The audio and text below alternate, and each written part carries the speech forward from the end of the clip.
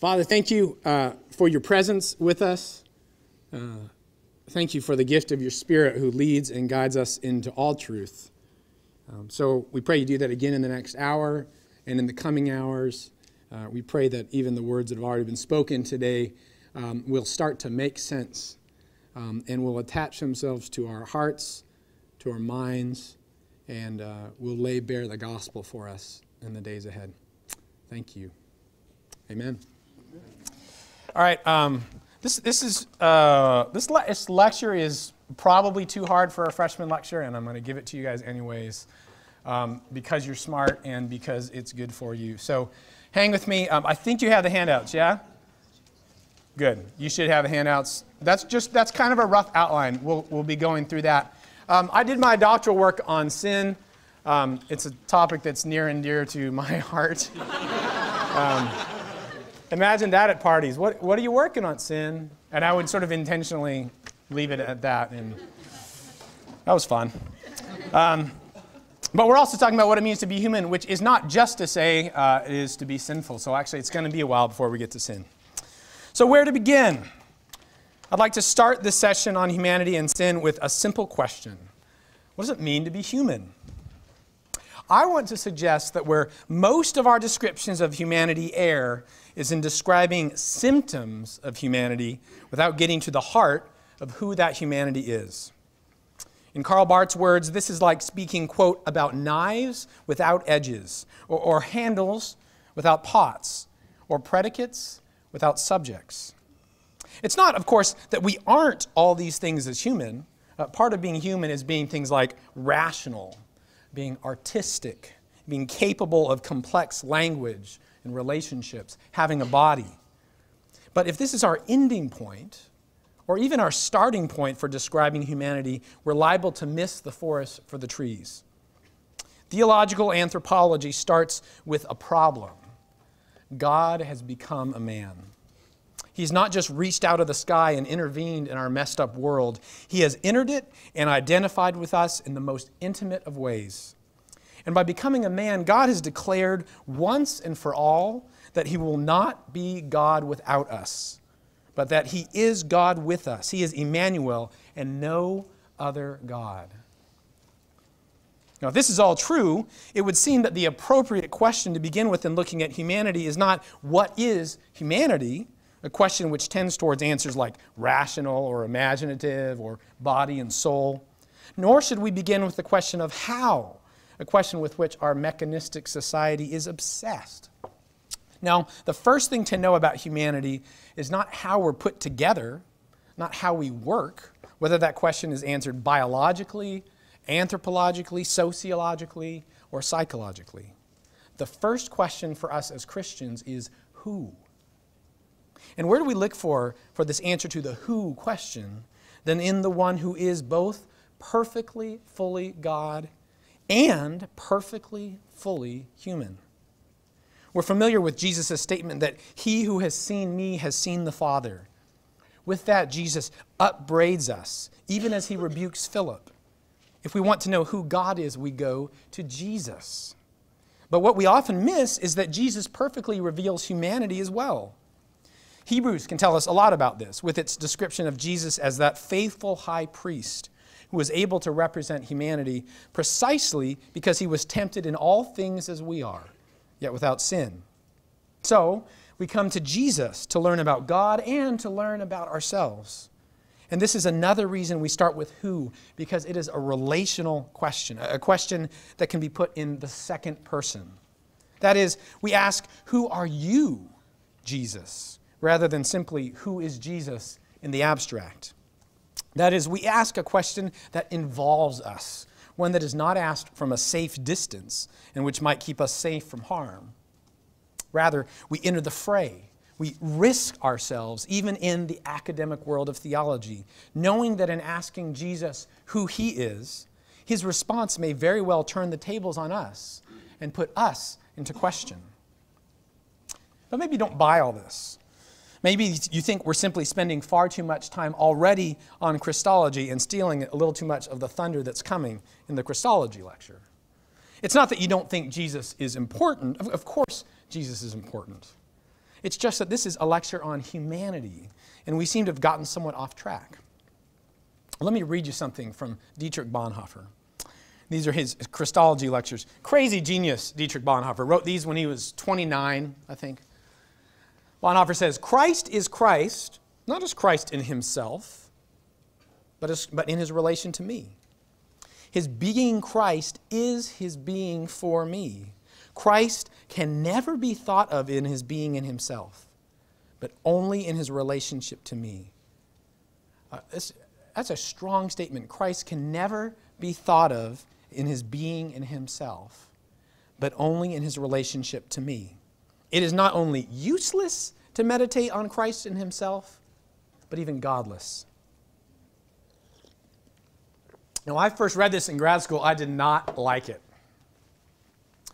In fact, I remember an entire afternoon in my dorm room on the east coast of Scotland, spent reading this, calling much smarter friends. What? Scotland. Oh, yeah, on the east coast of Scotland. Between rounds of golf. It was nice. It was nice. I won't lie. I think I was at least 50 yards from the North Sea at that point. Oh, that's why. Well, it's because you're better if you're from Scotland, right? Certainly better than from the Bay Area. No,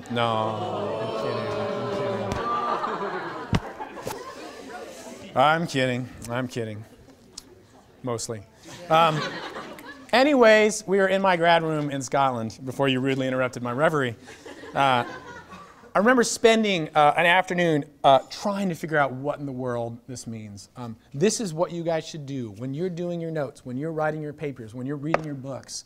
Find the stuff that drives you crazy and spend the time to figure out what it means. I ran into those sentences and I was disturbed. It seemed like, Bonhoeffer was the kind of guy I trusted, but this was ridiculous. It seemed the height of arrogance to me to suggest that Jesus only makes sense in relationship to me. It seemed that this would box Jesus in. Doesn't it make him some sort of therapist whose job is simply to make me happy? Doesn't it threaten God's holiness, his transcendence? See, what Bonhoeffer wants to convince you of is that there's a certain logic to the incarnation, a logic which demands that God and humanity be found in the closest possible connection.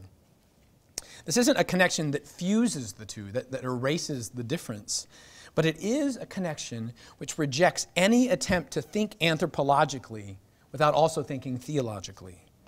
Of course, it also rejects any attempt to think theologically without also thinking anthropologically. The logic of incarnation shows us that who God is the one who is with and for us in Jesus. That's who God is. This doesn't involve God being shackled against his will, but rather is a beautiful picture of his own free, self-giving love, a love in which he willingly binds himself to us. Now further, the logic of incarnation shows us that to be human is to be one of those God is with and for in Jesus. This is where theological anthropology must begin, with the claim that whatever else is true of humans, it is true of us that God is with us and God is for us. So who are we as humans? I'm going to run through 4 features of humanity. First, in looking at Jesus to orient our anthropology, we realize that even describing humanity is an act of faith and of hope.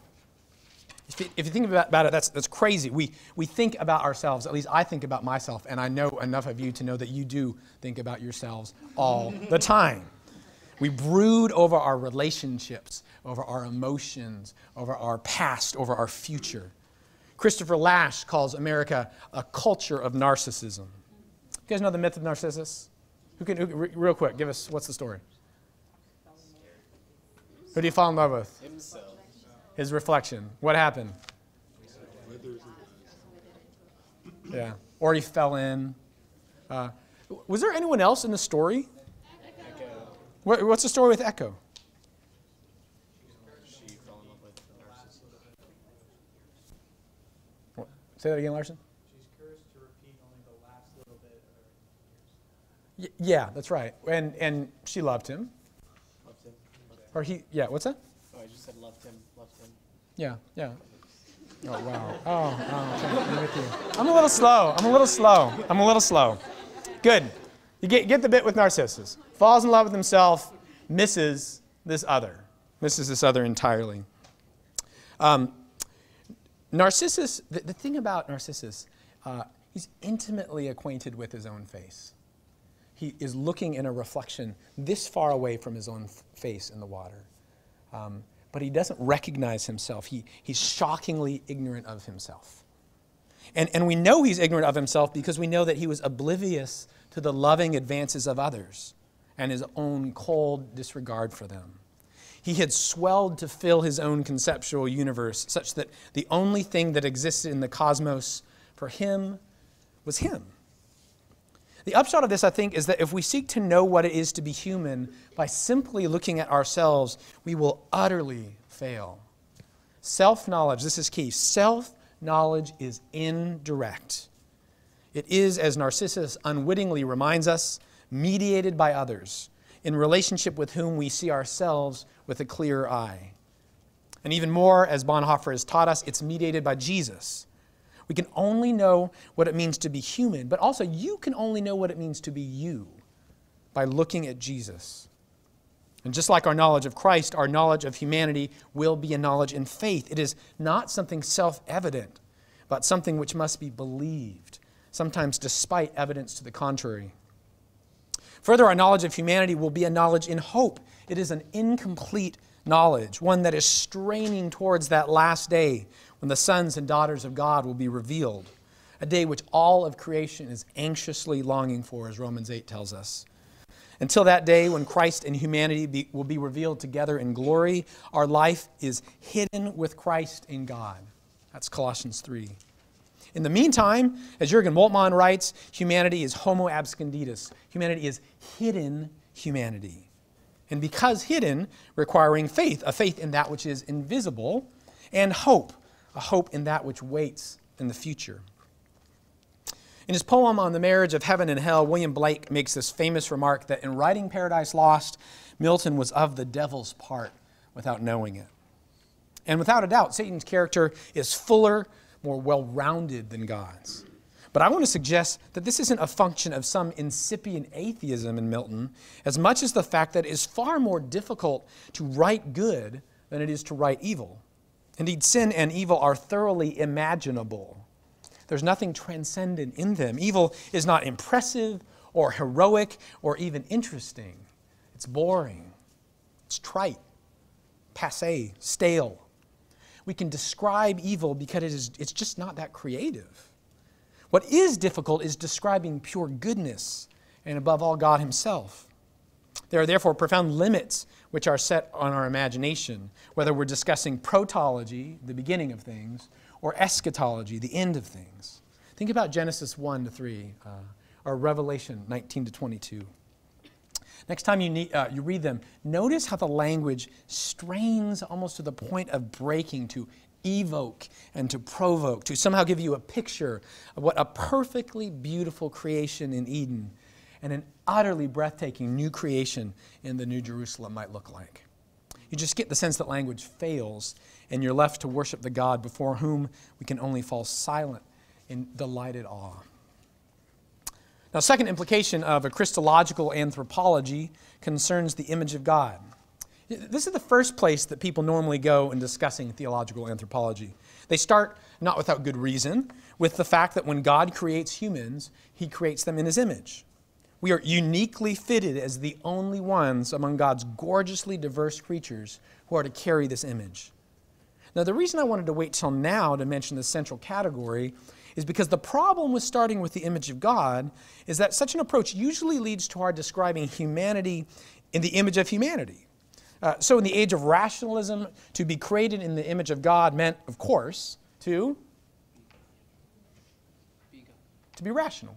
To be rational. It's a rationalistic age. We value reason. And so to be made in the image of God is just to be rational. In Romanticism, it meant to be endowed with an imaginative capacity, a capacity for creating.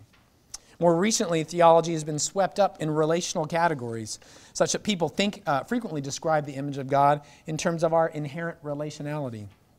Now, all this might seem fairly natural, fairly innocuous, but consider that the decision of who counts as a person is frequently tied to the question of the image of God.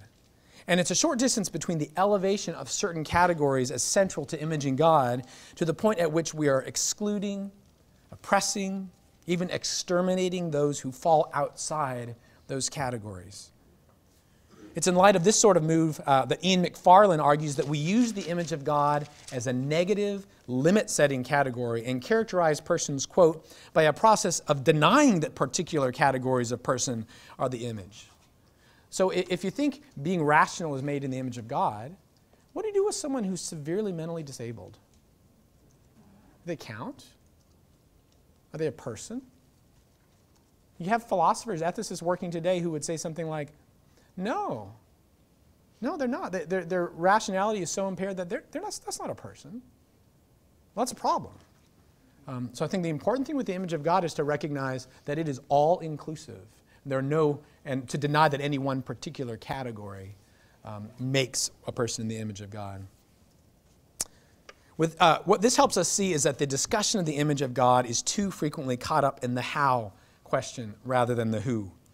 Again, if we pick up our cues from the incarnation, we'll see how frustratingly silent the scriptures are about the mechanics, the how of it all. What's more, the Gospels tell us virtually nothing about Jesus' inner life, something with which we tend to be obsessed. Instead, their focus is on the words and actions of this man which reveal the Father. The scriptures care about who Jesus is and who he reveals. With this in mind, let me read to you just really quickly 3 passages. First is Colossians 1:15. All familiar passages. He is the image of the invisible God. Jesus is the image of the invisible God, the firstborn of all creation. Genesis 1, the most familiar passage here. Then God said, "Let us make man in our image, according to our likeness, and let them rule over the fish of the sea, and over the birds of the sky, and over the cattle, and over all the earth, and over every creeping thing that creeps on the earth." God created man in his own image. In the image of God, he created him. Male and female, he created them. And Colossians 3:10 talks about us having clothed ourselves, quote, with the new self, which is being renewed in knowledge according to the image of its creator. Now notice a few things. First, the image of God is Jesus. The image of God is Jesus Christ. Humanity is said to be made according to our likeness and in the image of God, but it is the man Jesus in particular who is the image of God. Only in Jesus Christ, writes Wolfhart Pannenberg, did the image of God appear with full clarity. The Genesis passage shows us that to be made in God's image is to be made for a purpose. It's not so much that we have this thing called an image in us that's sort of like behind my elbow or something. It's that we've been created to correspond to God, to reflect his way of being and doing his life in the world. And this requires living on our part. To be made in God's image is to be projected towards a destiny, to move towards ever fuller fellowship with God and his world. That's why the creation of Adam and Eve is immediately followed by their vocation, by their calling to rule the earth by caring for it and directing it towards its appointed end of glorifying God by doing all that for which it was created. Finally, as the passage from Colossians 3 points out, to say image of God is not only to say Jesus Christ, it's also to say those who are clothed with the new self and are being conformed to Jesus. As we walk in the Spirit, we grow into the image of God, who is Christ Jesus. A third implication of a Christological anthropology is our constitutive relationality. You'll notice that when I defined humanity, I said it's to be one of those God is with and for. The one of those is important. Already in our definition, we know that we are not alone. God is with and for us, but we are also with one another. What Jesus teaches us is that to be human is to be always already in relationships. Who we are is only established in relationship to others. We aren't individuals who come to have relationships at some point. Rather, we are created already in relationship. Indeed, relationlessness is not only inadvisable, it's impossible. Without the triune God, you wouldn't exist. It's he in whom we live and move and have our being. Following Jesus means following him into relationship, into a life lived with and for others. So Luther puts it this way, characteristically blunt and rich. A Christian lives not in himself, but in Christ and in his neighbor. Otherwise, he's not a Christian. All of God's creating and redeeming are for the sake of fellowship, of communion. Consider Jesus' high priestly prayer from John 17, in which he prays, quote, that they may all be one, even as you, Father, are in me, and I in you, that they also may be in us, so that the world may believe that you sent me. You could spend a long time trying to figure out what in the world it means to say, even as you, Father, are in me, and I in you, that they also may be in us. And by the way, that's the way the world is going to know that you sent me. Communion, fellowship, is the apologetic, the one thing above all others that speaks to the reality and character of God. Of course, because humanity is relational, we can only know humanity relationally. That's why Narcissus' intense self-regard still failed to yield self-knowledge. He could only know himself in relation to others. Now, much of this strikes a happy chord amongst evangelicals. We talk frequently and rightly about the centrality of a personal relationship with Jesus. This relationship of union and communion with Jesus is at the heart of the gospel. And where the notes sound a little harsher is in their ecclesiological and their missiological payoff. For just as central to the gospel is a commitment to the church, and to a particular church, a place where there are people who we don't like. A place that calls for us to put down roots and make a home. I mean, what's church? One of the ways to define a church is where people who want nothing to do with one another want something to do with one another. Where people who would never get together. If your church is a place entirely filled with people who would naturally get together, you got some problems. If you like everyone in your church, you're either self-deceived or, again, you've got some problems. You need to work on that. Because Christ reconciles people who have nothing to do with one another. Part of being Jesus' brothers and sisters is being part of this new family. And this involves a whole new set of allegiances. What happens when we take Jesus at his word and treat the church as our family? What happens, turning to missions, when we take Jesus at his word and begin to look for him precisely where we'd rather not? Amongst the poor, amongst the marginalized, amongst the oh so very different. Now, a fourth and final implication of our reflecting from Jesus and the scriptures in which he makes his home relates to the categories of soul and body, spirit and flesh. We need to be careful here to ask the right questions of Scripture, following its lead as we do theological anthropology, seeking to trace its logic rather than impose our own assumptions and expectations on it. Scripture doesn't offer us a rigorous definition of the body-soul relationship, for instance. But it is clear about one thing. To be human is to be both soul and body. I think the best way to talk about this is to set some boundaries, some rules for Christian talk about the constitution of the human person. And this is the biggest sentence. You ready? All right. We can draw an analogy, hang with me, we can draw an analogy to certain Christological heresies by seeking to find a way between the Scylla of anthropological Docetism and the Charybdis of anthropological Ebionitism. It's big. You good? You with us? We're done. We're done here. Scylla and the Charybdis. You guys read this not long ago, right? Come on, the Scylla and the Charybdis. Come on, they're sort of sailing between these two mean guys. The proverbial rock and a hard place is what we got there. So, we're trying to find a way between the Scylla of anthropological Docetism and the Charybdis of anthropological Ebionitism. So, if Docetism in Christology involves a denial that Jesus is fully human, particularly by arguing that he only seemed to have a human body, anthropological Docetism would be any way of construing humanity that saw embodiment as either evil or non-essential. To be human, we must counter, is to be embodied, to have a body, even we might say to be our bodies. The Christian hope is not that we'll fly away, as the old spiritual says.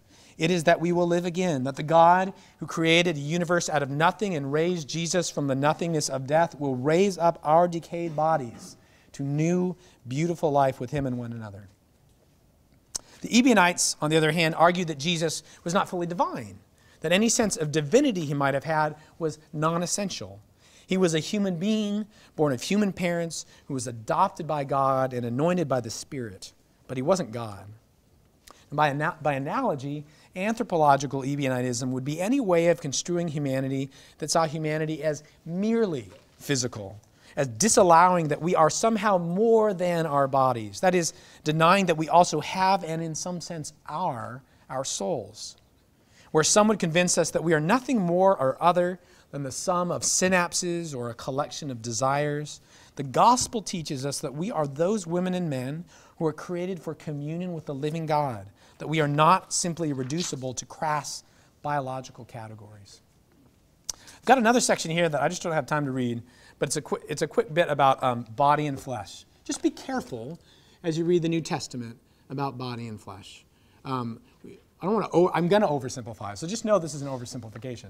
Body means something like, I don't know, your physical stuff. And flesh usually means something like, oh, I don't know, your physical stuff insofar as it stands over against God in a rebellion against Him. It's not always going to be that way, but usually, you can flag it for yourself, usually in the New Testament, if I see flesh, bad. And it's not because it's my stuff, per se, it's because the stuff doesn't like God in that moment. And if you see body, usually, just something God made, my stuff. Does that make sense? Pay attention to that, though, because it's really easy to sort of miss that in there. So to return to the definition we looked at earlier, to be human, first and foremost, is to be one of those for whom God is. God creates a people for Himself that He might be for them their God. In creation and redemption, He declares that He will not be God without us. Indeed, that He is God with us and no other God. This is good news indeed. Or is it? Consider that God being for us, that God being for you, means death. Both His and ours and yours in Christ. In turn, our being for and with others takes the form of a continual dying, and by God's grace, but by that alone, rising for the other's sake. To know our fellow humanity with Christ is first to know ourselves made obsolete. Thus, rather than finding God's being for us a therapeutic crutch, it's the God who is for us, hardly the sentimental moniker it might initially appear to be. It's this God who is for us, who we in our sin so doggedly try to escape. What do we do but repeat Adam and Eve's vain game of hide and seek in the garden? Andrew Delbanco puts it bluntly, our primal parents run from God, he says, with all the dignity of roaches fleeing the kitchen when the light switch is thrown. We desperately seek anonymity, hoping against hope to blend in, to become a mere part of the crowd, to get away into the dark. Christ being for us makes a violent assault on us. It means a catastrophe for us. It means death. That is the transition to talking about sin. So who are we as sinners? As we turn now to look at this question, we return to the who question again. Who are we as sinners? The first thing that must be said is that even we who are sinners are still God's good creatures. We remain good. Now, this doesn't mean that what we do is good, that we're morally good, but we never stop being God's good creatures, even in the midst of our vilest sin. In fact, this is what makes sin so painful. It's not natural to us and stands as an utter self-contradiction. Sin is the malfunctioning, the corruption of what remains God's good creation. So, while we're about to talk about the horrible depth and universal scope of sin, it's nevertheless true that we remain God's good creatures. There's a guy in the 16th century called Flacius. He was a Protestant Croatian theologian who believed that we were so sinful to warrant being called the image of the devil.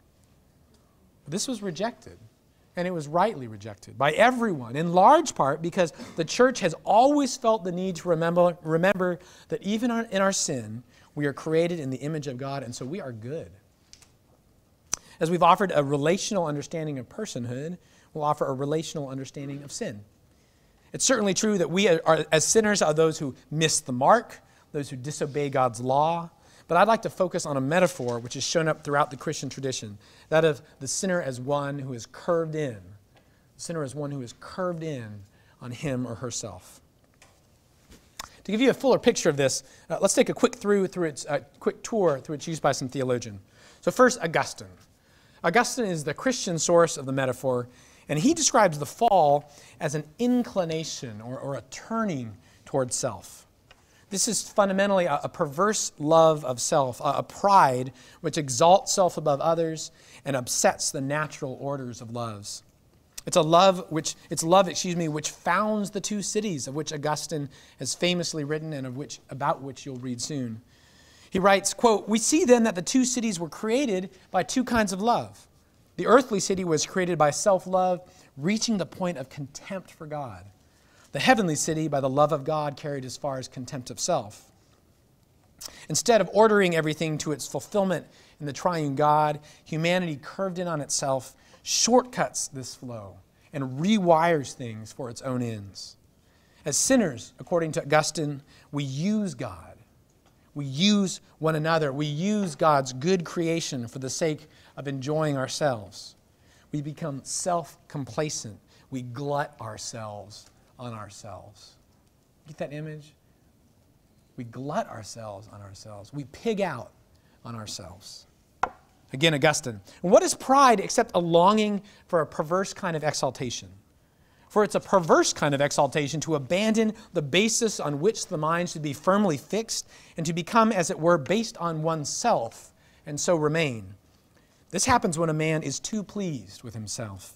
And a man is self-complacent when he deserts that changeless good in which, rather than in himself, he ought to have found his satisfaction. This pride can be traced back to the serpent's promise in Genesis 3 that if they ate from the forbidden tree, Adam and Eve would be like God. This was a promise that delighted Adam and Eve. But note the horrible irony, and this is an irony that we see in sin again and again. Quote Augustine again. "In fact, they would have been better able to be like gods if they had in obedience adhered to the supreme and real ground of their being, if they had not in pride made themselves their own ground. But aiming at more, a man is diminished when he elects to be self-sufficient and defects from the one who is really sufficient for him. In greedily grasping at that which is not ours to demand, we lose the very thing that would be ours if we simply were to receive it as a gift, in humble dependence and gratitude to God. The pride of Adam and Eve and our pride leads to a sad competition in which our loves for God, for others, for ourselves continually compete with one another. Rightly ordered, they bless one another. They edify one another, such that to love God best, I love another. Wrongly ordered, though, they threaten one another. So, for instance, Adam felt torn. Should he obey God and therefore desert his wife? Or should he take the fruit from Eve and thereby desert his God? That's the first time loves came into competition. The strange thing is that even while describing sinful humanity as curved in on itself, Augustine, at several key points in his career, recommends a spirituality in which one turns inward to find God. In this, he leaves an ambiguous legacy. Are we to run from this inward turn in which we sin, or are we to turn inward to lead us to the Lord? You get the ambiguity there? So the problem is that I'm turning to myself, but also it may be that the thing I need to do to get to God is to turn to myself. So at least on the surface, it's ambiguous. So fast forward about 1,000 years to Martin Luther. Luther was an Augustinian monk, and medieval theology was shot through with Augustine's influence. But Luther had the further factor of being beset by scruples, a spiritual condition bordering on a psychological disorder. Despite continuous confession and seeking of God, Luther was racked with doubts, with anxiety about his salvation. Thus, while he followed Augustine in emphasizing that humanity curved in on itself is fundamentally proud or egotistical humanity, he realized that this applies to all of humanity. He meant this in two senses. First, this sin extended to the entire person. There's not a single square inch of the person that is not centered on itself. We're sinners, all of us. Of course, the second sense is that this all of us refers to every one of us, even religious people. Luther, the monk, felt this incurvature severely. which led him to the conclusion that the sense that there might be some two-tiered view of people, the holy in the monastery and the profane in the world, that this sense was entirely false. Monks are curved in on themselves too. Listen to his words on the subtlety of sin. It's easy, I say, to understand how in these things, he's talking about sensual evils, we seek our fulfillment and love ourselves, how we're turned in upon ourselves and become ingrown, at least in our heart, even when we cannot sense it in our actions. In spiritual matters, however, that is, in our understanding, our righteousness, our chastity, our piety, it is most difficult to see whether we're seeking only ourselves in them. So there's a sort of common sense that recognizes the ingrown sinfulness of sensuality. Spiritual matters are more subtle, though, and therefore more dangerous for Luther. It's precisely the love of such things, and here again the list: understanding, righteousness, chastity, piety. It's precisely because the love of these things is such a very good thing that we can slip into treating them as ends in themselves for us. But even doing such self-evidently good things as thinking well and repenting, remaining celibate and praying, these can become a corkscrewed perversion when they're done for the sake of some advantage accruing to us rather than for the sake of God. Luther had a great spiritual advisor, Johannes von Staupitz. Nice word, Staupitz. Very fun to say. Staupitz counseled him to reject, quote, this is a quote from a scholar, to reject self-scrutiny as a source of consolation. How many of you turn to self-scrutiny as a source of consolation? Staupitz would say to you, stop it, dummy. Staupitz counseled, so do I. I'm a dummy too. Staupitz counseled him to reject self-scrutiny as a source of consolation in favor of looking to the wounds of Christ. Particularly appropriate pastoral counsel for men and women who are curved in on themselves. In line with Staupitz's counsel to look to the wounds of Christ, Luther built a theology of justification and sanctification, but also a renewed sacramental theology which emphasized that which comes to us from outside of us. I am the problem. I ought not look inward to find the solution. I need something alien. Those are the kind of words Luther would use. Alien, foreign, something that is not mine. That's how I need to be fixed. So the issue is not one of turning inward, but of ever being drawn outward into Christ's life. I hope you can hear how radical this program is. I don't know about you, but most of my growing up, and still often most of my life, is characterized by an introspective spirituality. Now, I'm not saying that all introspection is bad by any stretch, but I am suggesting that it needs to be subordinated to what is the center of the Christian life, and attending to Jesus rather than ourselves.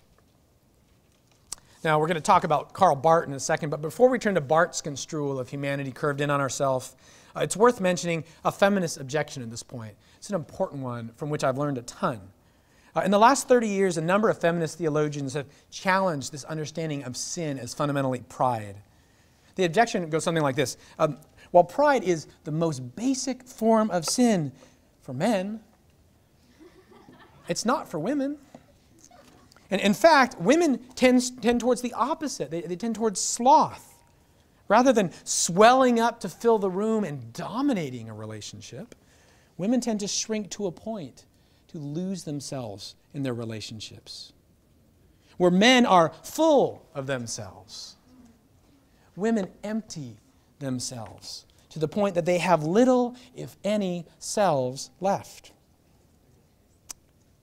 Now, if this diagnosis of sin is true, a differing redemption will be called for. That's part of the objection. Where proud men need to be humbled, to be broken on the rock of Christ, to be crucified with Christ, women who have lost themselves need to be healed, need to find themselves, need to be encouraged to speak again, to be urged to live the lives God has called them to in Christ.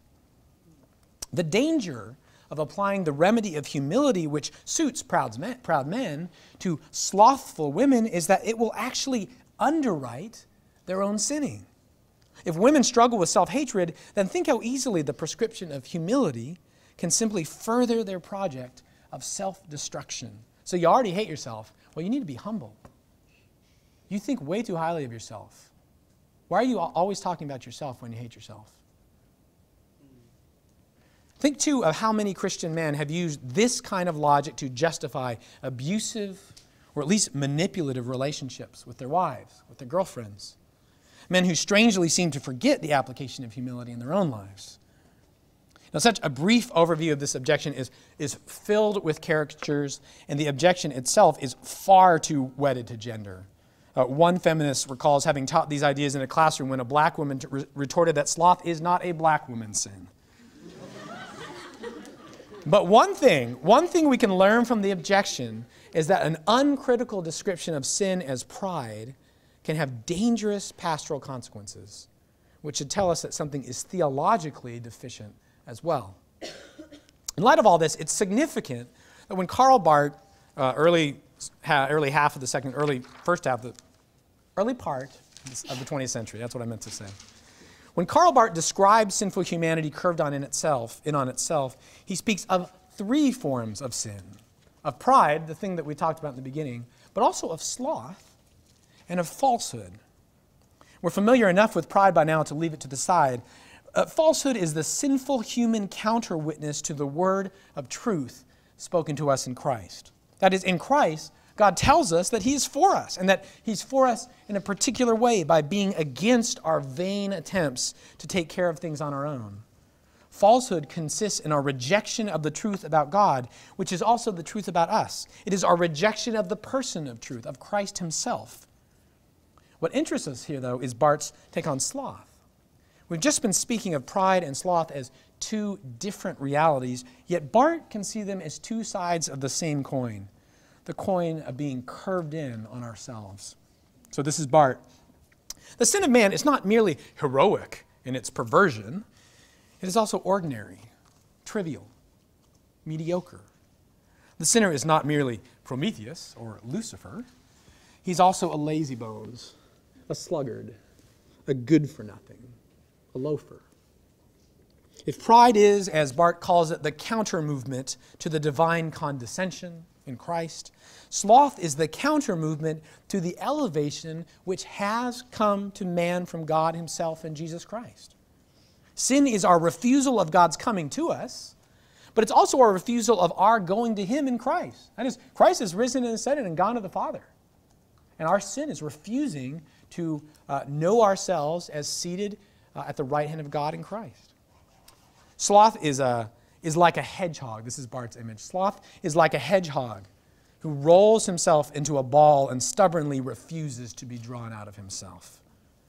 But note that whether it's in the form of a proud self-exaltation or a slothful self-denigration, a perverse passion or an anemic apathy, the sin has the same shape. It is a curving in on ourselves in the form of a refusal of God's gift to us in Jesus. All we like sheep have gone astray, Isaiah writes. We have turned every one to his own way. Now, Barth's careful as he unfolds the logic of sin. He says something like this: sin is impossible. By this, he means that given what we know about humanity in Christ, given what God has done in Christ, sin is simply not one of the real options left for us. We are God's children, and sin is impossible. Yet, Barth hastens to add, it's a fact. We do sin, and we sin heinously. And yet again, sin is futile. Sin is destined to fail. This is Barth. The falsehood of man is ultimately only his falsehood. That is, we may imply, it is not God's falsehood. The man of falsehood has not turned God's truth into a lie and can never do so. God is with and for us in Jesus. That's the truth. No matter how much I lie to hide myself from that. It's in the middle of these competing realities, a redeemed world in which sin is impossible, a world in which Christ has defeated sin, death, and the devil, and yet a world in which sin happens all the time. It is in the midst of these that Christians live. We are, as Augustine and Luther and Barth all confess, though in different ways, simul justus et peccator. We are simultaneously righteous and sinful. Those are both true things about us. Biola University offers a variety of biblically centered degree programs, ranging from business to ministry to the arts and sciences. Visit biola.edu to find out how Biola could make a difference in your life.